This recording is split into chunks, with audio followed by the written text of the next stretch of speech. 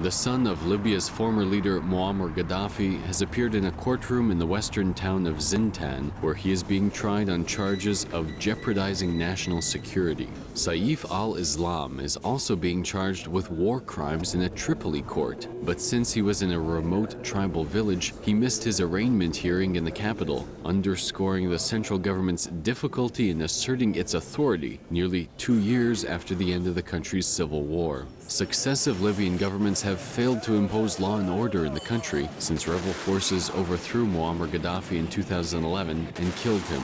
Authorities now rely on heavily armed militia groups for security, although some militias have begun challenging the central government as it struggles with a transition to democracy.